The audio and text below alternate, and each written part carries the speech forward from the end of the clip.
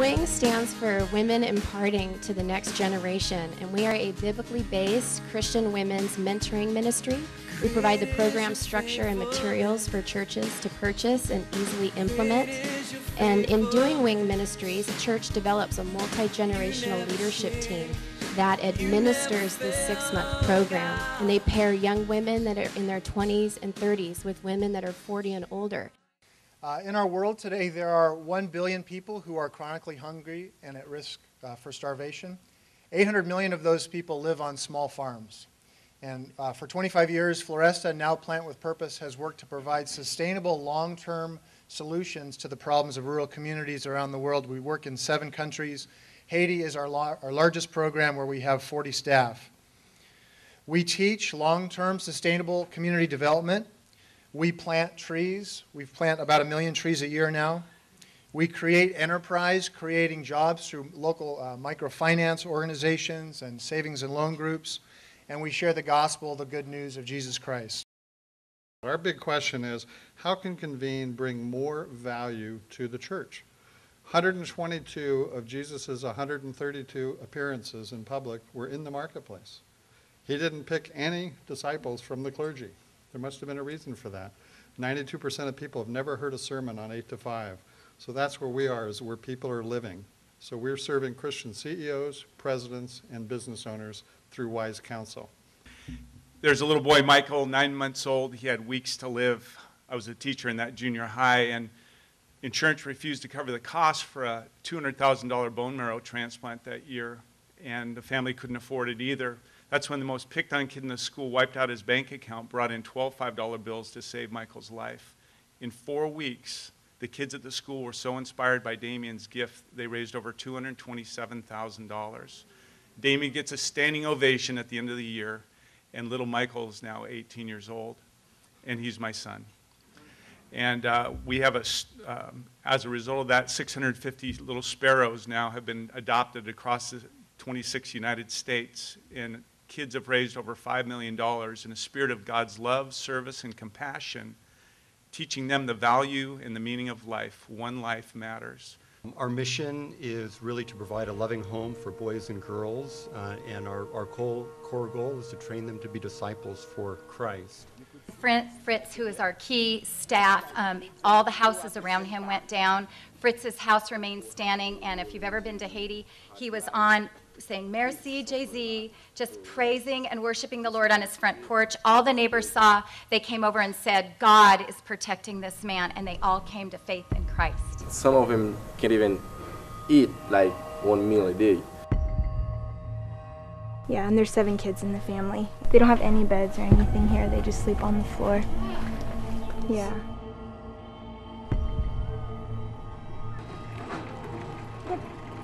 Haiti!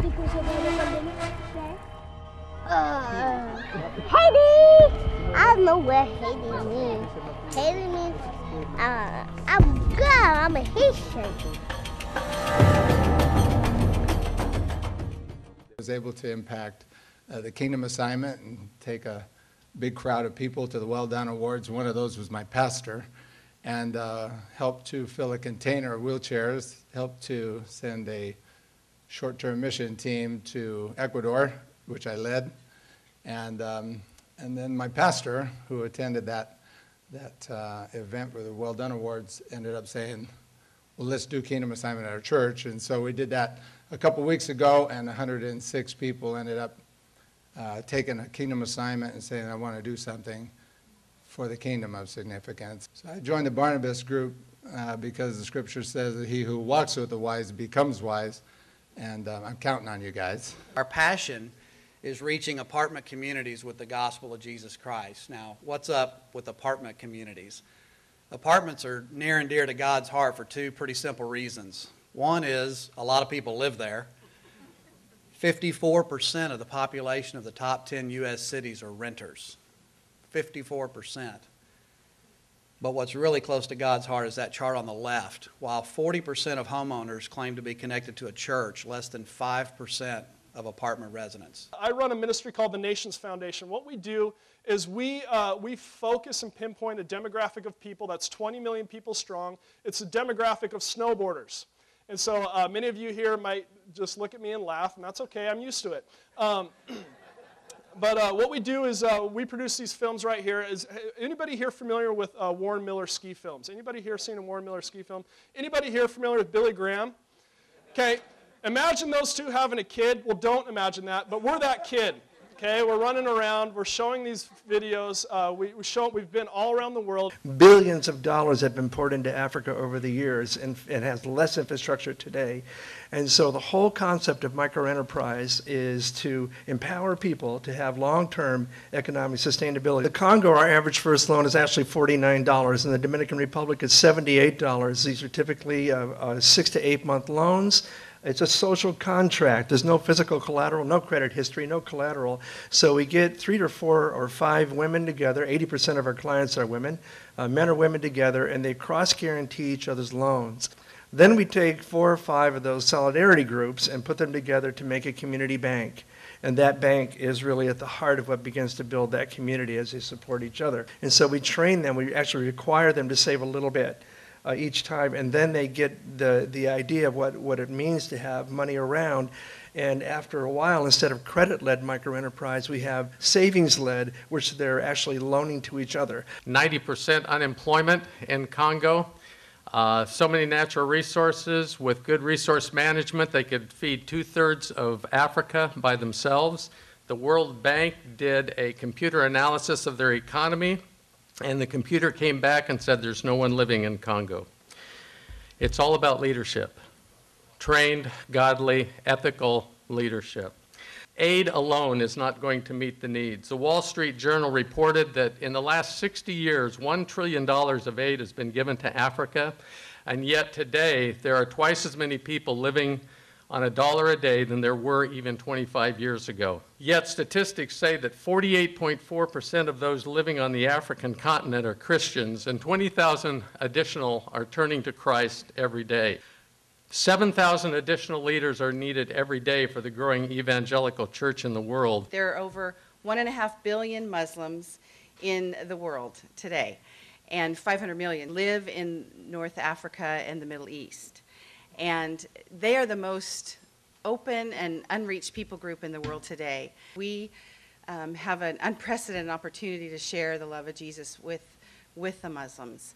Sat7 is a Christian satellite television by and for the people of the Middle East. God gave me a burden to reach the professional class, the thinkers and the leaders of the world, and through them, try to carry on the gospel throughout the world. I learned that disease, again, poverty, and lack of education are the result of leaders who don't do what they have to do. We train them and go with them into their world, present the gospel to people, bring it back to the church, and create sort of a business model that can go on and on and on, perpetuate itself and self-sustain itself.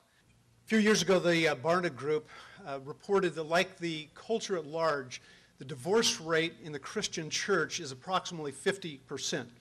Between Two Trees Ministry is about changing the healthy marriage ratio in the Christian church, one marriage at a time. We believe the place to begin that is beginning to minister to Christian leaders, ministry leaders, and their marriages, helping healthy marriages in leadership to grow healthy marriages in the church. For over 2,200 language groups, this is what God's book looks like. Blank pages. For over 350 million people, not a single verse of Scripture available in their mother tongue. But by God's grace, the Seed Company has developed a proven model where nationals are now doing Bible translation in their mother tongue. In the last 4 years, we've converted those 3 pregnancy resource centers into fully licensed medical clinics offering pregnancy testing, ultrasound, STD testing and treatment, so we get these young kids in that are having issues with their sexual health and relationships, and we test on all STDs and treat, and we educate them on sexual integrity. Most importantly, our clinics have ultrasounds, so we can introduce the mother and the father to their baby growing in the womb.